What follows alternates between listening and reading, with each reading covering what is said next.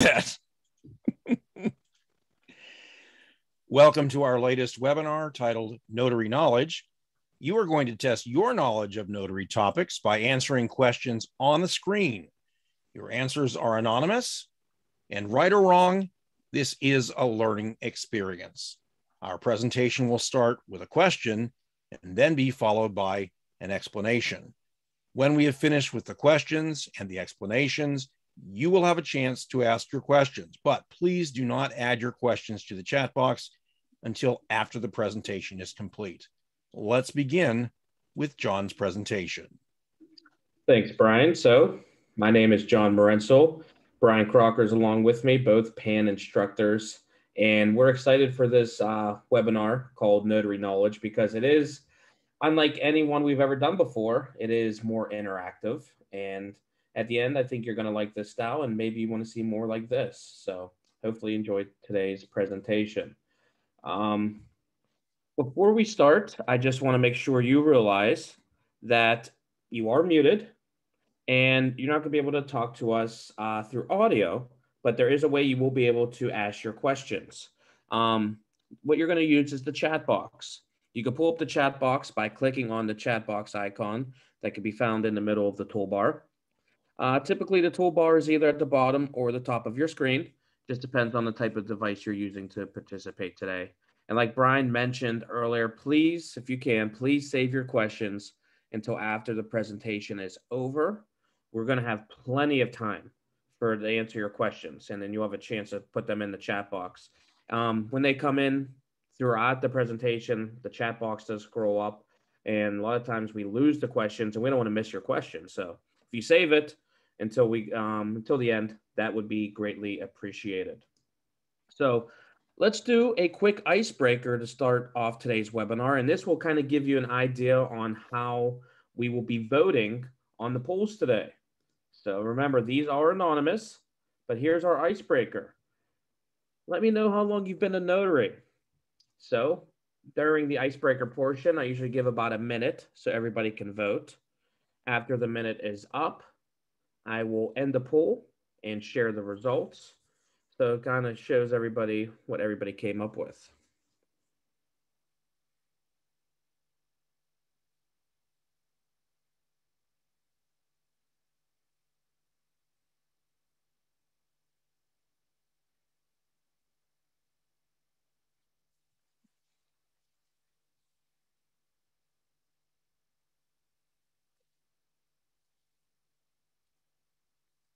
Give about another 15 seconds.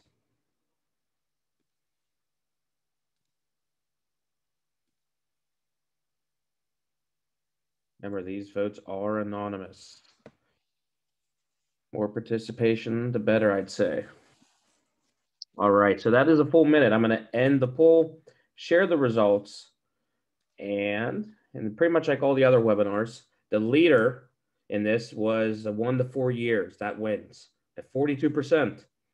5 to 8 years is at 25%. We have 9 to 12 years at 15%. And then a big mix, 5% 17 to 20. And then 4% tie with three-way tie at the end there for 13 to 16 years, 21 to 24 years, and 25 plus years. So there's tons of experience in the room. So that is good to know. So let's go ahead and start with our first scenario. So here's scenario 1. Your boss drops off a document on your desk that he signed already with a note saying, please notarize this before the end of the day, and then goes back to his office. What would you do? So let me go ahead and pull up the poll question, and then there's going to be 3 options. Let me know what you would do in this scenario. Remember, I keep reminding, but these are anonymous. I know a lot of people get shy if you're unsure of the answer, so you don't want to vote, but we don't know who votes for what. So give it a try and see what, so we can see what you come up with.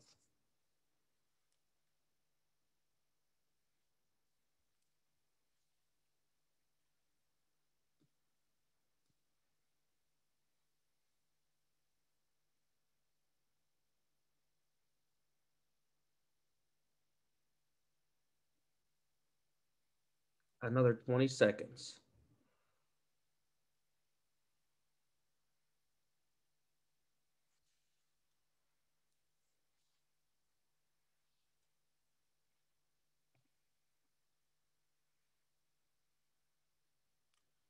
All right. So that is our full minute.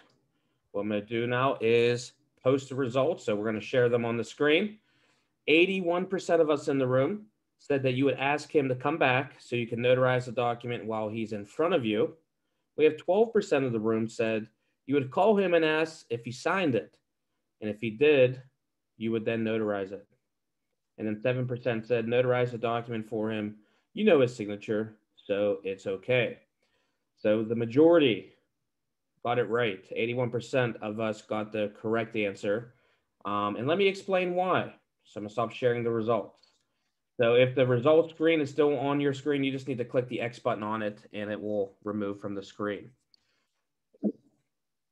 So for an in-person notarization, whether you know the customer's signature or not, the customer needs to be in front of you when you're performing the notarization. Personal appearance should be in the same room, face-to-face at the time of the notarization. Good rule of thumb, have them within arm's length of you. You should be able to exchange physical information like the documents and the ID with the customer. All right, let's check out another scenario here. A customer walks into your office with a document and they want you to notarize it. You ask for ID and they hand you an expired PA driver's license. From the photo on the driver's license, you can tell it's obviously the customer. What would you do? So once again, I'm going to put up that question and 3 possible answers. Let me know what you would do in this situation.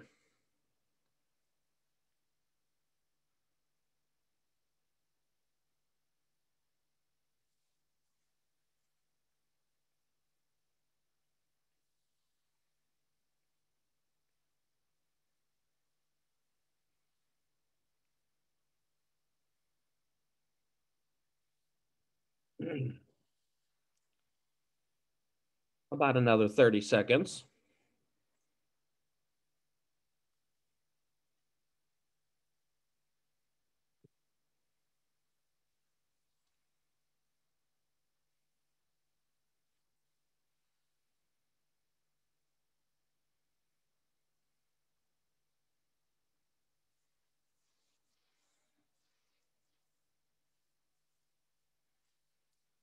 All right, that's our full minute. So let's end the poll. And what we're going to do now is share the results. And wow, we have 95% of us said that you would ask for another form of acceptable ID. 3% said you would accept the presented ID. 2% said ask for a credit or debit card with the name on it. If the name match, you could accept it. So 95% of us, you came up with the correct answer. So awesome job. If you did not get it correct, don't beat yourself up over this. Like Brian said earlier, it is a learning experience. So hopefully you're taking information away from today. That is the goal. So let's stop sharing the results and explain why that is the correct answer. So when you accept an ID as a way to identify the customer, the ID needs to meet certain criteria. It needs to be government issued. It needs to be current, which means not expired. Even by 1 day, we cannot take it. It needs to contain a signature or a photograph. It doesn't need both per the notary law here in Pennsylvania, Rulona. Only one is required. And then on top of all those things, it needs to be satisfactory to you, the notary. All right, let's check out our third scenario. Your customer brings you a document. How would you determine which notary act to perform for the customer? Let's check out that poll question and the 3 possibilities. So let me know how you would determine the notary act.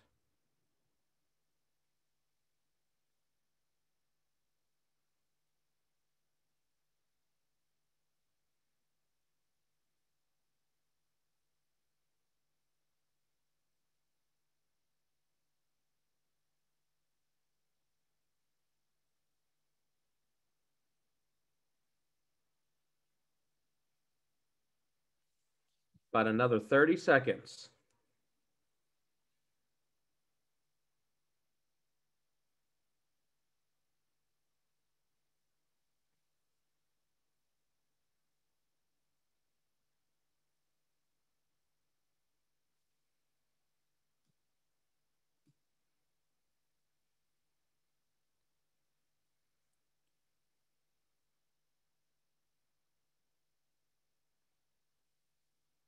All right, that is the full minute. We're going to shut down that poll and let's share the results. So looking at the results, we had 86% of the room said you would determine the Notary Act by finding the notary statement on the document. 14% said you would by the title of the document. And nobody, that's the first time since we've been doing these this week, did not choose the third option where it said it doesn't matter what the Notary Act is, you're just there to stamp and sign it. So the majority, again, 86% of us got the correct answer. It's by the notary statement on the document. So let me stop sharing. And again, I'll explain why. In order to notarize a document for your customer, you need to find the notary wording that's on the document. Let's go over a scenario on how to properly notarize a document. Now, what we're going to do here is we're going to use these two handouts that are on the screen for this scenario. We have the notary responsibilities flowchart and the notary wording handout. If you would like these handouts, we're going to upload them into the chat box where you'll have the opportunity to download them. And Brian's uploading them right now, so thank you, Brian. So the first three steps are typically the same when performing a notarization. You demand personal appearance and ID the customer. Then you will review the document for blanks and the notary wording. We're not there to read the customer's document word for word. We're just there to scan it over. The only blanks I noticed when I scanned this document was in the customer's portion of the document. And it's when it came to their name, date, and the borrower number. We're going to have the customer fill that information in before we notarize. Next, when I scanned, I would see if I noticed if there's any notary wording on the document. Now, when I was scanning the document, I noticed there was notary wording. I see the venue and I see the notary statement. Now that I know that there's a notary statement on the document, we need to determine which notary act we're working with. Now, bring in the notary wording handout. It's as simple as this. Let's play the match game and match up these statements. The notary statement on the document matches up with the verification on oath wording that we see here on the notary wording handout. So that's how I know I'm working with the verification on oath or affirmation. Perhaps some of us out there thought that the notary act we needed to perform was an acknowledgement because of the title listed here on the document. This is not the case. PAN recommends ignoring titles when you're searching for your notary wording. Titles can be extremely misleading. The way to determine the notary act that needs to be performed will be from the notary statement that is on the document. So once you know the notary act that needs to be performed, you want to follow the steps from the flowchart to complete the act. Since we found verification on oath wording, the first thing that we want to do is administer an oath to our customer and listen for their affirmative response. The oath could be something as simple as, do you swear or affirm that the information in this document is true? Make sure to get an affirmative response from the customer before moving on. After the oath, you want to make sure you watch your customer sign the document. So we watch Frank Johnson sign it and fill in the other information.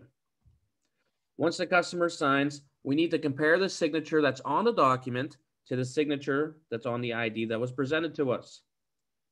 If we have any doubts or concerns when comparing the signatures, as the notary, we have right to refuse service. Next, we need to complete our notary wording.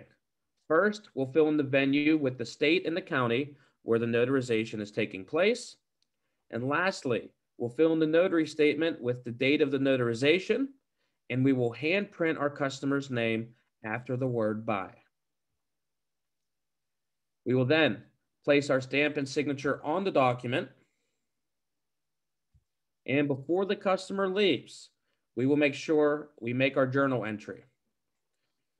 And here's an image of what our journal entry would have looked like. All right, so let's check out scenario 4.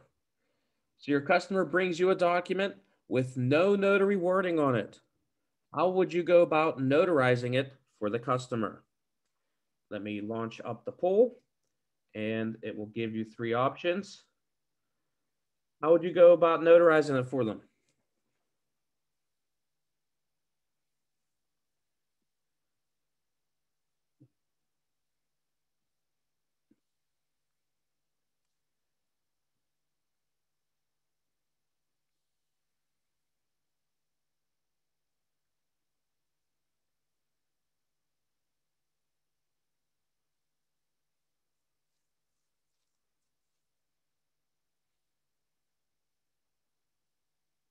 About another 30 seconds on this one.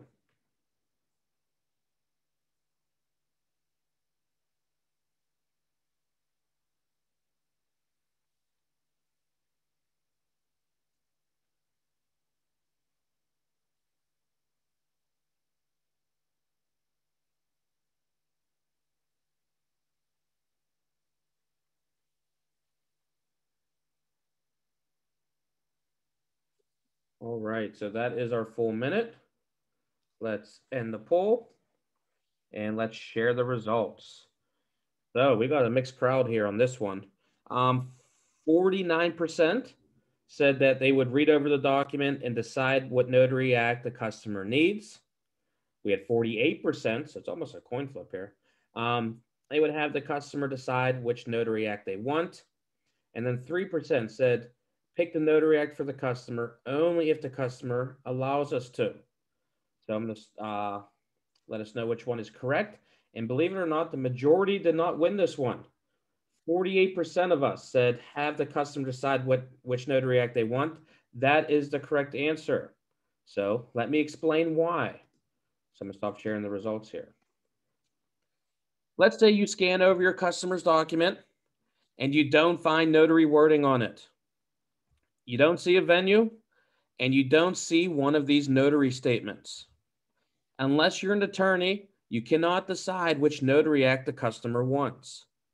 But if the customer can tell you which notary act they want, you can add the proper wording to the document and perform the notarization for them. The second part of that notary wording handout we've been using today has a section called No Notary Wording. You can use this with your customer to help them decide which notary act they want. If the customer can decide which notary act they want, add the proper wording to the document and notarize following the flowchart. If the customer cannot decide what notary act they want, you should refuse to notarize and recommend that they seek advice from an attorney. To show you step by step how to add notary wording, check out a prior webinar that we held called No Notary Wording. This can be found on Pan's YouTube page. So to find this, you just need to be on YouTube, and in the search bar, you would search for Pennsylvania Association of Notaries. There you will see a handful of prior webinars and also tutorials and how-to videos. So if you haven't done so already, I highly recommend giving that page a like or a follow so you are notified when we are uploading our most recent videos. Last scenario here, we have scenario 5. Your customer brings you a document that needs to be notarized 3 times. How would you complete your journal? So here is our last poll. Go ahead and read over the 3 options and let me know how you would complete your journal.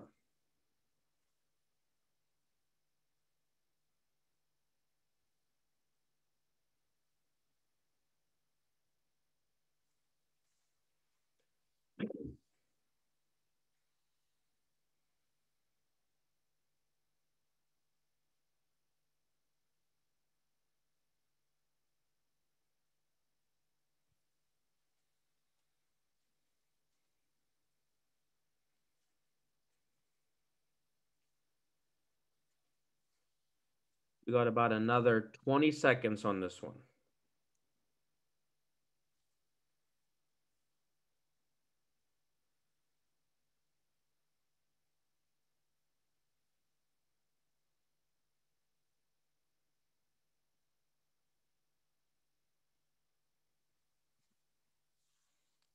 All right, so that is our full minute. Let's end the poll and let's share the results. 89% of us in the room said you would record 3 separate journal entries. 6% said you would record the journal entry once, then put ×3 in the remarks section. And 4% said record the journal entry once, then put ditto marks for the next 2 entries where the information is the same. So the majority wins this one at 89%. Yeah, the correct answer is record 3 separate journal entries. So let's explain why. Each placement of your official stamp warrants a separate journal entry. You cannot write times 3 in the remark section because all the information is the same. You do not want to use ditto marks where the information is the same. If you're notarizing 3 times, the proper thing to do is make 3 separate journal entries. The saying we use at PAN is 1 stamp equals 1 journal entry. All right, to summarize here, always demand personal appearance.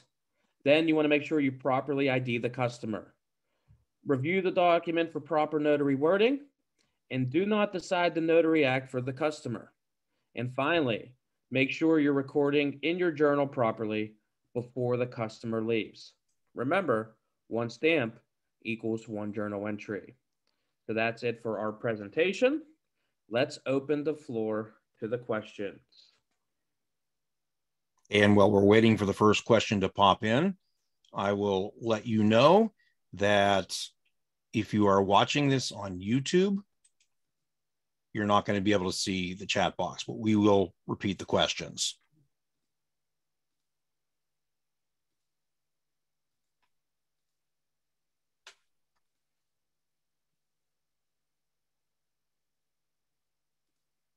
Is the journal time start or finish time?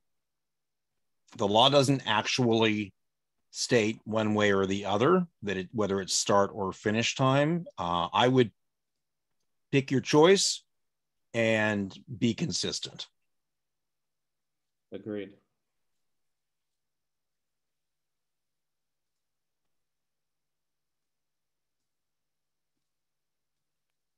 Donna's name looks familiar. I think she might have just signed up for one of my future notary seminars. Or maybe I'm crazy. Is that true, Donna? Nod your head. All right, so Claire asks, how do you verify the identity of a minor? I mean, a minor could apply to get a identification card. Not many do, but they can. If they don't, you could use personal knowledge. If you don't personally know that minor, then one way is a credible witness. So the credible witness is always used as a method of last resort. So the credible witness acts as the middleman. They need to personally know the notary and that customer personally. They need to swear out a verification on oath by a credible witness. So that's a paper document. They're swearing to the ID of the customer. You would notarize that, and that would give you the okay to notarize for that original customer, which is the minor. Marissa asks, once you are sworn in as a notary, what are the next steps to becoming an issuing agent? When you become an issuing agent, you're starting a business and you're signing a contract with PennDOT. Penn does help you become a notary. We unfortunately do not walk you through the steps of becoming an issuing agent, but there is information on our website which can help you keep your mind straight and keep all of your documents straight when it comes time to contact PennDOT. Now, right off the top of my head, I'm not sure how to get there, but let me bring up the website. And on our website, if you click on products, and after you click on products, click on motor vehicle packets, and then there are a number of choices at the top of the screen: card agent, full agent, messenger, dealer, salvor, miscellaneous, MV business. And you would pick the one that you want to become. I don't recommend necessarily printing right away because these are over 100 pages. I had a private question roll in. It says, is training time available for this? Now, this was right after the journal question and the ID question, so I'm not sure which one they're referring to. If you're asking if there's training time available for the journal information, I was gonna say, I don't know if, do me this, Tara, please clarify your question to me, or put it in the chat box to everybody, and then we could answer that. I'll take Colleen's question. It said, Journal entry for ID, do you have to write the date issued? If they're for the acceptable ID, if it has an issue and expiration date, those need to be written in the journal. I don't know how I skipped your question. That happens. Question from Carol. In your journal, if you are notarizing a deed and there are 5 people and they have to sign for the transfer, do you make a separate journal entry for each person if it's only one notary stamp? Interesting that that question should come up because I have a visual for you, but it's going to involve me sharing my screen. It may take me a couple of moments here. There we go. You're going to see my notes for a second. Then I'm going to be able to do hopefully that. There we go. Now, this isn't 5 people. This is 2 people, but it'll give you an idea of what we're talking about. So with the 2 people, the first example, it shows that the notary knew both of the parties personally. So it was really easy to get all of the information about both customers on one line. I'm thinking that's probably not going to be possible for 5 people. So the second option is more likely to work for you. So what you can do is you can use a separate line for each signer, keeping in mind this is still one notarization. The X's over the line number below the main line number on each of the lines you use is an indication of the fact that it is one notarization. And drawing the line through the spaces that you don't use is another indication that it goes with the entry above. So I'm thinking this is going to be your best bet when recording it in your journal. Let me stop sharing. And you know what? If you want this, I'm going to ask you right now. I can't share it with you because it's a part of our presentation, but I don't know if you take a picture of it with your smartphone. So I'll give you a few seconds to do that, and then I'll stop sharing. Very smart. So Marissa asked, do you offer the education? And she was referring to her previous question about being an issuing agent. Yeah, we are PennDOT approved to teach motor vehicle. So we have basic and advanced classes. Our basic, we don't go many places. We typically teach those in Pittsburgh. And once or twice a year, we go to Altoona for the basic. But we do have tons of advanced courses that we travel around. But we also we have an online course that is approved for PennDOT. So that is something to consider. Do the names of witnesses need to be noted in the journal? It depends. If you are notarizing the signatures of the witnesses, those are separate notarizations, and they would need to be listed separately, and they would be the customer. If you have witnesses that are plainly signing, their signatures are not being notarized, we recommend that you record their names over in maybe the remarks section as additional information, but that's not required. How do I become a remote notary and able to do electronic notarization? So what I'm doing is this. I just clicked enter. So in the chat box, there is a link. That link is going to give you information about being an electronic notary and or a remote online notary. That link is probably a day's worth of reading, and there's no way possible to tell you everything about eNotary and RON in one webinar. So I would recommend checking that link out. That's going to explain the differences. It's going to explain how to sign up, the state approved vendors. It's going to give you all that information. So I think that link is going to be where you want to check out if you have any interest. Malene asks, when you get a document to notarize and the document has a venue from another state, for example, New Jersey, do you just strike out New Jersey and write in Pennsylvania? Actually, yes. The venue is supposed to reflect where the document is being notarized. So if it says New Jersey and one of the counties in New Jersey, don't ask me, I don't know. You would put a line through New Jersey, you would print Pennsylvania, you would put a line through whatever the county name is in New Jersey, and you would print the name of the county that you are actually notarizing in. Let me thank you for giving them the opportunity to take a picture. They like that. Angela says, can you serve as both the witness and a notary for the same document if the witness signature is not being notarized? So there are two instances where you cannot be both. One you just explained. Yeah, if the witness's signature was being notarized, you couldn't do it. So that's a good step. If the document is a power of attorney, then you can't. So that's the other stipulation. So as long as the witness's signature is not being notarized, nor it's a power of attorney, you technically could be both. If you have other people to be the witnesses, I think that's the better way to go about it. For it doesn't draw eyes to the document, doesn't draw questions, but sometimes you're stuck in a bind and you need to be both. So technically you could.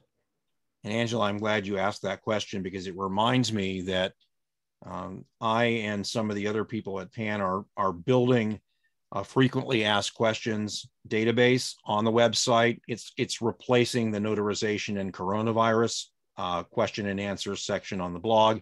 It's a slow progress, but that is one of the questions that's already out there about being a witness and a notary on the same document. Yeah, I think out of the 3 webinars, I think we've had that question in all 3 webinars. So absolutely. Yeah, that is something very common. It's a very common question. I know customer service gets it a lot. So we are open to more questions. We're only 32 minutes into our time allotment, but we do have a very small group today, probably about half the size or maybe less than half the size of this morning's. And Thursday, I can't remember the number, maybe a quarter of that size. That was the big one.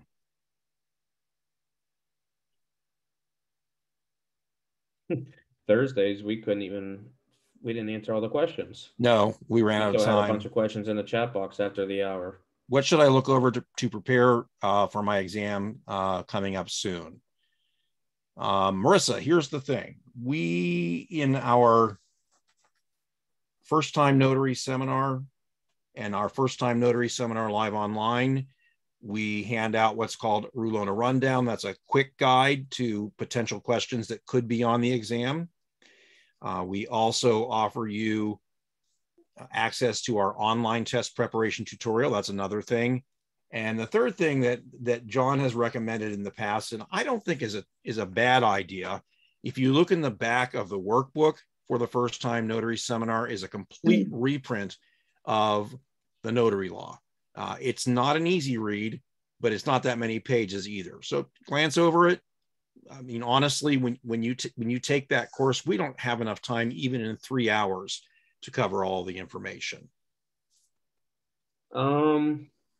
If I move my home address, do I need to report it to PAN or at the courthouse? My office record is going to be the same. So if you're a PAN member, contact us. We'll help you with the change. So what you're required by law is you need to file the change within 30 days with the Department of State. The PAN will assist you on that. And then there are times you need to do changes with the county, but if your office of record's not leaving one county to go to a new county, you don't need to really notify them. And if there is a time you would need to notify them, PAN would give you the heads up on that. Can you notarize a power of attorney if the notice is missing? The law in Pennsylvania does require a notice and an agent's acknowledgement, which is not a notary acknowledgement. Unfortunately, if I answer that question, I'm practicing law without a license. So my recommendation in this particular case is that you seek the services of an attorney at law. If you're ever unsure of whether you can notarize something or not, you can always refuse to serve. Please say again where the test prep is available. Thanks. So typically you get an email from PAN. It's an automated email. So I check your spam or junk folder a week after you take education with PAN if you're required to take the exam. Now, if you didn't get it, that happens from time to time, with technology. So where you can go is this. You can log into the member portal on our website. On the left-hand side, it says tutorials. If you click on that, it's going to say Rulona test prep course. You click on that, and that's what you could do that over and over again. If they haven't moved it around, it's on the bottom line. Yeah.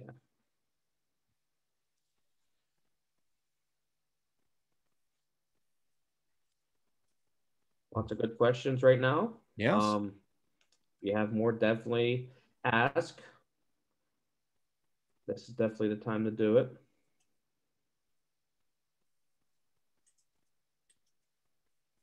I'm going to share something in the chat box. If I can make my old fingers work. There we go. Bring that back up. So if after we're finished, you still have questions, here's our shared email address, instructors@notary.org. What are some questions you might ask to assess an elderly person's understanding of what they are signing? I have a great example, but it's going to be specific to the document, Claire. Normally, a notary is not responsible to read or understand a document. But when you're assessing an elderly person's understanding, I do recommend that you read it to get a pretty good understanding of what the document's all about. And this is how you turn it around. You look at the customer and you ask them to explain the effect of the document. For example, what effect will this document have on you when you sign it? And if they can answer the question and you're comfortable with their answer, then I would move forward. But the question should be open-ended. You don't want to ask something that could be answered with a yes or a no. You don't want to say, does this document give your son the power over you to do X, Y, and Z? Because the person can just say yes or no, and you're not really assessing their understanding.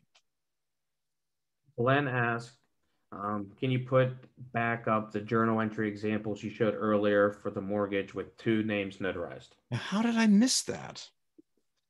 I think you were typing. I missed it. Yeah. Okay. Yeah. Let me bring it up. Again, bear with me because you're going to see a lot of garbage on the screen until I share. There it is. Get your cell phone out, snap a picture. I'm not making fun of you. You know, people ask for the copies of our PowerPoints all the time, and we've been told we're not allowed to share them because they're our intellectual property. But I watch people in seminars all the time snapping pictures. I've watched people on a Google seminar, or rather on a Zoom seminar. I can see them taking pictures. You know what? If that helps you, go for it. Agreed. Definitely agree.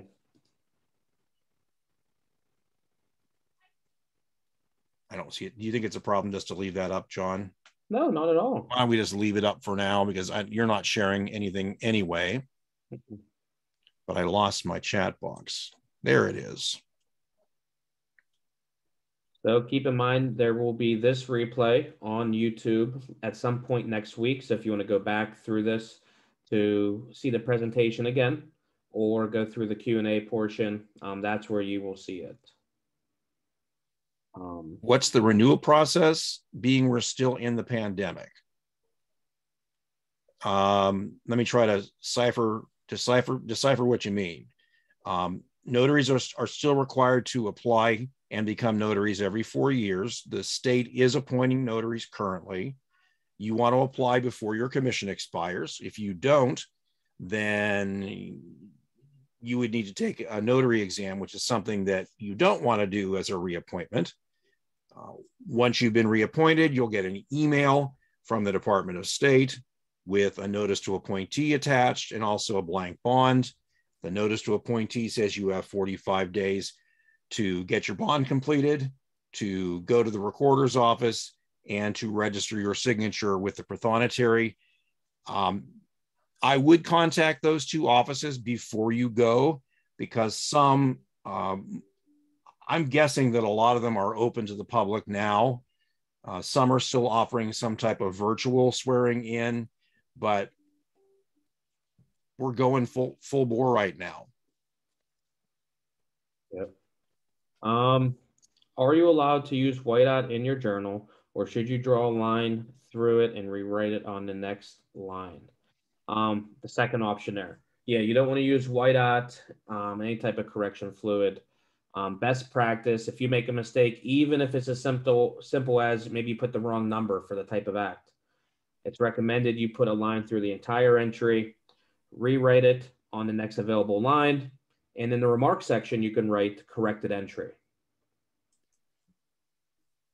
I'm wondering if Angela shared her picture of our screen. I'm not going to open that, but that's what it was. Yeah. Oh, did you open it? No, underneath she said it was a screen. Oh, I see it now. How far ahead of time can we apply for renewal? Well, the state will allow your application, or they'll take it 3 months before your commission expires. They want it at least 60 days before your commission expires. I think what we're recommending now is the 3-month mark. So before that 3-month mark, you can schedule your education and then get everything into PAN if you're a PAN member, so we can review it, make sure everything's okay, and then send it off to the state on your behalf. All right. So will the test be given during or after the first class for new people? It's going to be given after the education, but it's not the same day. It's not like you take the 3 hours and then you stay after class and then take the exam. The exam is something that needs to be scheduled a few weeks after the fact, because the state needs to approve your application. And then you actually go to a test. You'll schedule it on the website through a company called Pearson VUE, and you go in person to a testing location and take the exam. So that is something that's done after the fact. Okay. Another question from Marissa. Are there stipulations about what type of ink to use in your journal? There are not. My recommendation, use a permanent ink. Don't use something that can be erased. Also, I would use a color like black or blue that could easily be photocopied if anyone ever requested a copy of your journal, because the state can do that. Colors like blue and pink and green and yellow are probably not your safest bets. Nathan said an earlier question from Claire, I think, was not answered about assessing an elderly person's understanding. So Brian went in good detail on that, but I could definitely maybe piggyback off it or kind of just reiterate what he was mentioning. So if you have any doubts about the elderly on whether or not they understand what's going on, that actually falls on you, the notary. You need to make sure they understand what's going on. So you, instead of asking your customer, hey, do you understand what you're signing here? What it's a good practice is ask them an open-ended question. So put the ball in their court. Say, hey, well, how is this document going to affect you? And then if they can explain the document to me on what's going on in the situation, whether they're given power for someone to handle their financials, whether they're just giving them power to sell a vehicle, whatever it may be, then I understand, or I feel better about their understanding. If you have any doubts, ounce of doubt, I would not notarize. I would refuse to notarize. But in those situations, ask open-ended questions. It's not like the kinds of questions you might get from a neurologist in a hospital, where they're trying to assess if you understand where you are, what your surroundings like, what year is it, who's the president. Those questions aren't really going to help in a case like this. Can I notarize for a spouse if there is no financial interest? I'm assuming, Catherine, that you are asking about your own spouse. The way the law reads, you cannot notarize if either you or your spouse has a direct or a financial interest in the document. So if you benefit directly or financially, you can't notarize. If your spouse benefits directly or financially, you can't notarize. I'm not going to say that there is no document in the world that your spouse could sign that you don't have a direct or financial interest in, or that he doesn't have a direct or financial interest in, but I can't imagine what that document would be. I suppose you could find one. That's what it's really hard for me to draw up a scenario where if it's my document, I don't have an interest. That, if I'm named in a document, I have an interest. Hello. That's the way I always look at it. Absolutely. I think Lisa maybe hit enter by mistake early. It says someone no longer wants to be a notary and lets their. How about lets their commission expire? Yeah, let's go with that. What would you do? I'm thinking that's what she's maybe thinking. Yeah, I bet. Yeah, within 30 days, you need to fill out a resignation form and send it off to the Department of State, letting them know you're no longer a notary. And then, yep, there we go. And then you would need to destroy your stamp so it can't be used to backdate documents and journals that you have kept over the years. From the time you start as a notary to the time you retire, you want to keep your journals because you need to turn them in when you resign or retire to the recorder of deeds where you last maintained an officer record. And I want to thank Pamela for her kind comments about our no notary wording handout. We are still having to use the stamp on all notaries? Terry, yes, when you notarize, you are placing your official stamp down every single time. Follow up to the spouse questions. How will that work if I'm becoming the issuing agent for my husband's LLC dealership? So there are some exceptions to the direct interest. Off the top of my head, I can't say them. I know they're a part of the notary law. I know there's for salary, hourly wage, or notary fees, but also there's some other exceptions to the direct interest. What I could do is, if Brian, you want to either look it up or I'll look it up and get them the exceptions. You're killing me, John. I just have to stop sharing so I can get no, I can show my taskbar. Hold on. Where is it? There we go. Now I can go look for it. Give me just a second. Okay, here they are. I got it. Oh, you have it? Yeah, being a shareholder, here's the exceptions. Being a shareholder in a publicly traded company that is a part of the notarization, being an officer, director, or employee of a company, or if you're receiving a fee that's not contingent upon the completion of the notarization. What I would do is this, honestly, if you have doubts or if you're concerned, Marissa, I would contact an attorney and I would say, hey, because I'm going to be going into business with my spouse. I'm going to be the notary, but it is an LLC. A lot of times, if it's a sole proprietorship, we would consider that, at least our corporate attorney considers that direct interest. If you have an LLC, a corporation, he doesn't. I would look into that before I move in any further.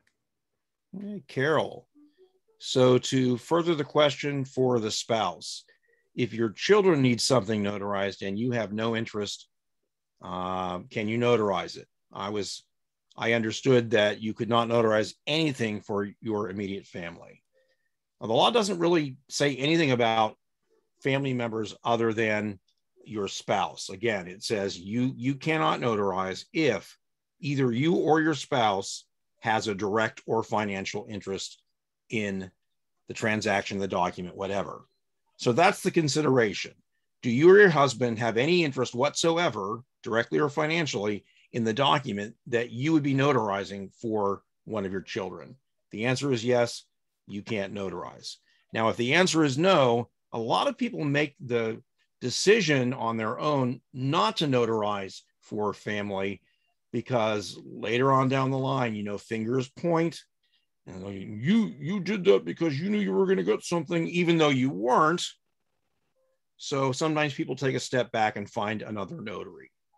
And I've heard and this is just for me because I've been a instructor now for about 5 years, but my first couple of years at PIN, I was a customer service rep, and I've heard some notaries call in, and we've talked, and they said sometimes documents would get rejected where it's going, especially just related PennDOT, for example, or it draws eyes if the names match. If you're notarizing for your daughter and you guys have the same last name, it draws eyes. I'm not saying it's wrong, but just where the documents go in, they might have concerns. So that's just something to think about as well.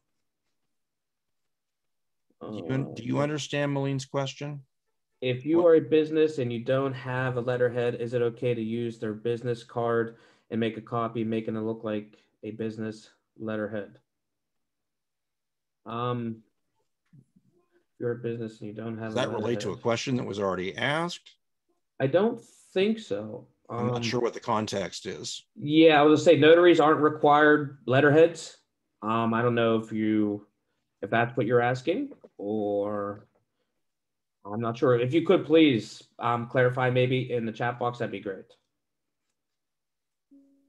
A comment from Nathaniel about how a mother was allowed to notarize the closing documents for their house. Nathan says maybe this is parsing words, but what about notarizing for one of your children who is a minor, where you are still the legal guardian? Is that considered interest? I would think that I have an interest in every single thing that my minor child does. So personally, I would not notarize for a child, minor or not. And I always say, there's a lot of these situations, there's not a true yes or no black and white answer. A lot of shades of gray, like we're coming up with here. Ounce of doubt. If you're having questions on it, better idea, probably have somebody else notarize it. Just says thanks for the webinar. Maybe can have another one. Can have another one very soon. That's our goal. Now, I would say this: we start back live after Labor Day. Our hands are going to be really tied with live seminars, and then we're actually going to continue to do Zoom seminars that are state approved as well for your renewal or first time. So we're going to be teaching every single week. So our hands are going to be tied. We're going to do our best. We'd like to get maybe one more out before we hit the road, but we will see how that goes. Thank you for the Q&A. You're welcome. We do appreciate those comments, because John and I try very hard to stay up to date and to be able to present the information in an understandable manner. For sure. Keep in mind, there's no survey. A lot of seminars we do surveys. These webinars are not state approved. This is just more of an informative survey or a webinar. But if you could, we're actually doing something relatively new now. We're doing Google reviews. It's just something that helps our company see what services people like about us, and what you want to see from us, or just the services in general, what we provide. So if you have a minute, some point today or next week or whenever, leave us a Google review. That would be fantastic. And we appreciate it, honestly. I'm going to throw the link for that in. Oh, thanks, Brian. Well, there you go. You do need to be signed on to your Google account, or it will not allow you to leave a review. We appreciate that. We love the great comments. Even after 18 years, I like that one. Even after 18 years, I still learn new things, which is great. Tara says, thanks for the webinar. Is there a way I could prove that I attended? It was a private question. This is not state approved, Tara. So we don't have like a certificate or anything on the matter. If you want to email us at instructors@notary.org, we could always type up a sentence or two mentioning that you were here for the webinar. But other than that, there's not much more we could provide.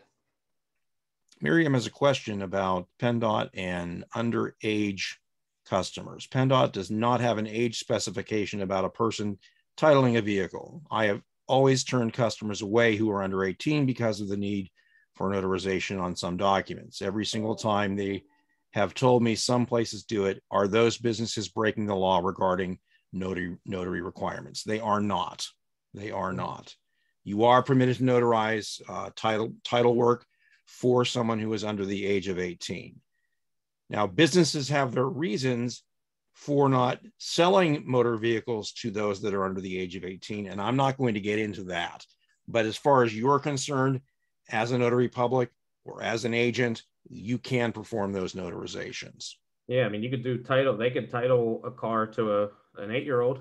You're not going to be able to register it in their name, but yeah, you could definitely title it.